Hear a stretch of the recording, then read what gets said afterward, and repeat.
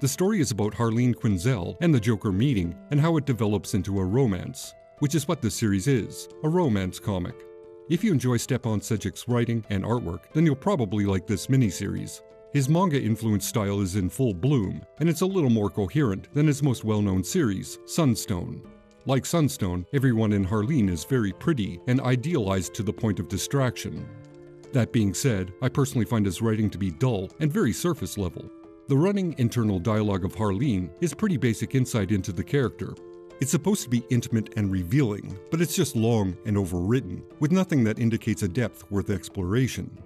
I know, there's plenty of people who enjoy and identify with his melodramatic, young adult meanderings. I get it, but I don't care for it personally.